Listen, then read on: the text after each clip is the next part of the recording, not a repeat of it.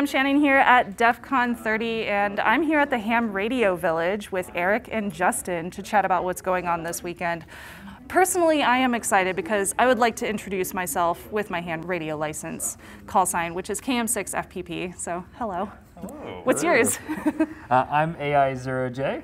And I'm N8FCC. Nice to meet you. Nice to meet you. So there's a lot going on with the Ham Radio Village this weekend, and I would love to kind of get an overview of the contest that you're doing, and I know you're doing exams, probably talks as well. So let's go ahead and get started with the talks. What's some really interesting talks that are going on? Yeah, we get a great lineup for this whole weekend. We have a bunch of very different topics, some sort of geared, towards introduction, okay, I have my license, what Cool. do I do with that, as well as some more, very much more into the DEF CON spirit, hacking ham radio software. Nice. I think at 1200 baud over packet radio. Wait, what? Which probably hasn't been seen at DEF CON since, DEF CON 1 or 2. I mean, okay, so I have a Baofeng, and I know that thing runs on really old software. So are we talking about like hacking software for radios? Yeah, hacking software for radios. Yeah. A lot of software is written for, originally XP, and a lot of people still run Windows XP. Oh, no. I think there's been a few patches since then, but... Nobody's patching that stuff. nobody. Oh my God, no. That's amazing. I can't wait to see that. And you have other talks going on as well? Yeah, we have all sorts of different talks. Like I said, we have some panels, sort of I got my license, Very what do cool. I do now? A couple of other different areas, all about, different exploring different, sort of areas of ham radio, because it's a pretty wide field. Oh, absolutely. And we also have a contest going on. Yeah, we actually have Fox Hunt. two contests really in the village. So we have our Fox Hunt contest. It's a ham radio geared Fox Hunt, really designed to be very easy to do, even with no prior knowledge. Yeah. You can just get a little antenna and just walk around and try to find the fox. So we encourage people to come and try that. And I think there's a special patch or badge or something for that if they solve that. Very cool. And then the ham radio exams we're offering all weekend, so people can come and get licensed.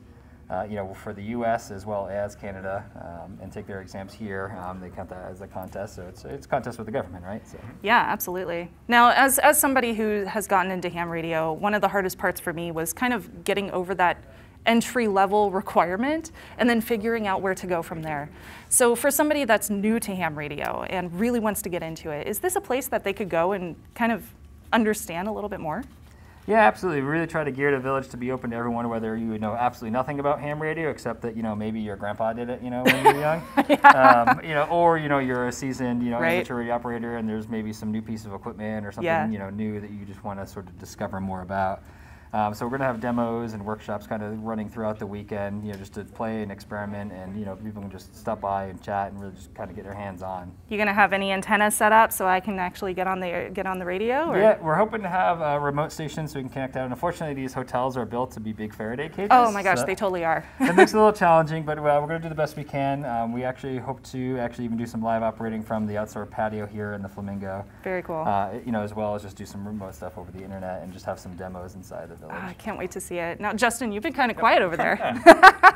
What's your favorite part? What's going on with you with the Ham Radio Village? I guess my favorite part of my mission in the hobby has been getting others into the hobby itself. It's done so much for me. Joining the Ham Radio Village, scholarships, career opportunity. It's been fantastic. So my goal is to get others into the hobby. Like you mentioned, it sometimes seems like it's hard to get into. Yeah, totally. But I feel like unless you have an Elmer, it's kind of hard to understand where to go after reading the main book about the exams. Exactly. Having mentors is seemingly a big part of it. That's we're fortunate because we're mainly an online group. We meet once a year at DEF CON. Cool. But we have a Discord server website, hamvillage.org, and we all help each other out. So a lot of our stuff is geared towards getting people on the air, just like our exams. It's free. Anyone can come in and take the exam. They can take as many retakes as long as we're open. So we're here to get we're here to get everyone on the air as much as possible. Very cool. Is there anything that we didn't touch base on that you would like to mention?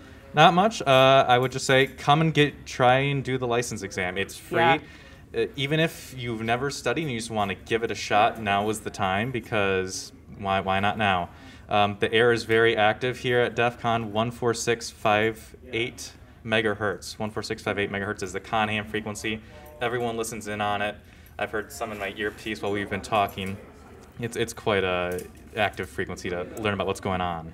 I honestly agree with you when it comes to getting into ham radio. Like the first time I took my exam, I failed, and I'm okay with saying that because I sat right there in my seat. I retook it, and I did great. You never know what questions you're going to get on the exam, and you can always retake the exam. And that was a really exhilarating and really exciting process.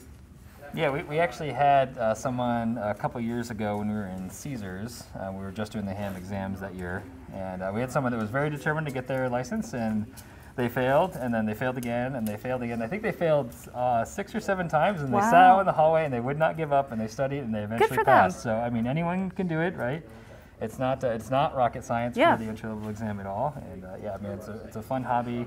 And the more people that get into it, especially, you know, the crowd at DEF CON is much less traditional than the sort of traditional, you know, crowd. Yeah. So it's really nice to get that different exposure and just broaden the hobby. I agree. Well, I appreciate that you're both here, and ham radio is one of the things that really got me into hacking. So thank you for all you do.